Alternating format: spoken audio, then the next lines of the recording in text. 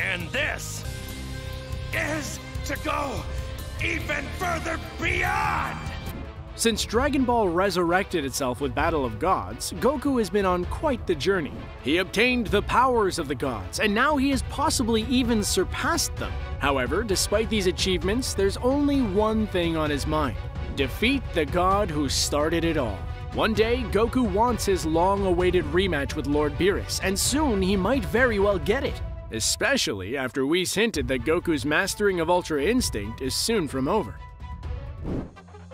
While Dragon Ball Super has been on hiatus, the manga has steamrolled along, giving us juicy new details about the direction our favorite Saiyan is heading. So, in advance, spoiler warning! In Chapter 68 of the DBS manga, we learn that although Goku has made amazing strides since the Tournament of Power, he still has a long way to go when it comes to fighting Whis. Every one of Goku's punches are blocked or parried. Goku is continuously knocked to the ground. Why? Because Goku is simply trying to copy Whis' movements to master Ultra Instinct further. However, like with any martial arts technique, Whis informs Goku that he needs to develop his own style. Also, Goku has a long way to go fully mastering Ultra Instinct. According to Whis, entering Ultra Instinct is just the starting point. An example can be Super Saiyan 1 compared to Super Saiyan 3. Whis' mastery of Ultra Instinct is greater than Goku's, and the Grand Priest's mastery is greater than his. Also, according to Beerus, angels are always using Ultra Instinct, unlike Goku, who can only maintain the form for a short period of time. In classic Goku fashion, this news excites him, as he now has new heights to stride for.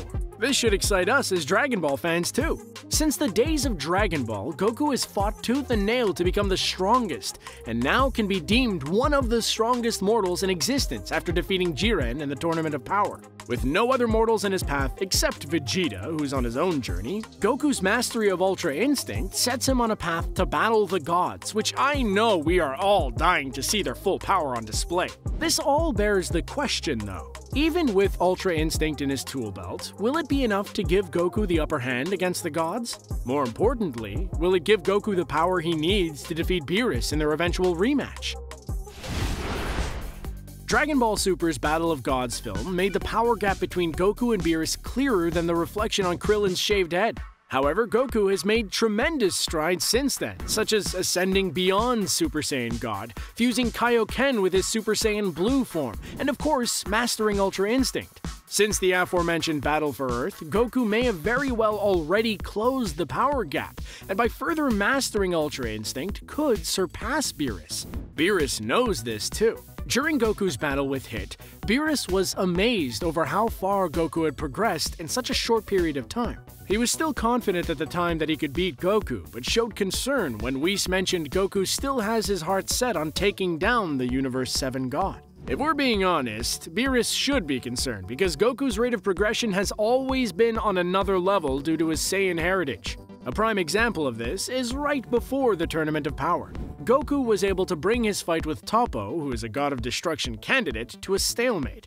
A short amount of time later, Goku's already surpassed Toppo and the man who was considered to be the strongest mortal in existence, Jiren. So yeah, I would be a bit concerned too. Although not fully mastered, Goku now has the powers and respect of all the gods. Technically, he's on their level of power now in his current state, and if theories hold true, Goku's trajectory leads him to becoming the next angel of Universe 7. Now, we have to give Beerus some credit. When Beerus and Goku fought the first time, he only used 70% of his power. With the other 30, and this is according to the manga, Beerus is one of, or very well might be, the strongest god of destruction throughout the multiverse. Even if Goku closed the power gap, if they were to fight right now, that universe-shaking fight could go either way. However, after a few more years of training and Goku fully masters Ultra Instinct, it might be time to retire Lord Beerus. So when will this once-in-a-lifetime rematch happen? As Goku vs. Beerus served as the door that opened Dragon Ball to a whole new world, their rematch should be the one to close it, possibly even ending Dragon Ball's run.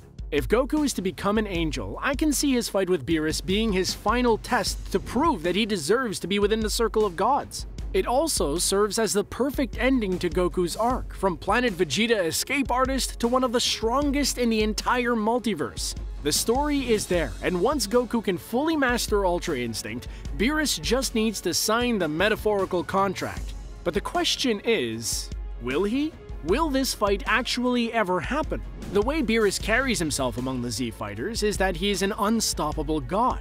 He can do what he wants when he wants, and if anyone has anything to say about it, he'll blow up the planet. Friends or not, with Beerus' temper, he'll do it too, and the Z fighters know that.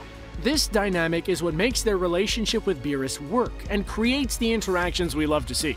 Our heroes need to hold on to their fear of Beerus, meaning Goku can never defeat Beerus. He also may not have to.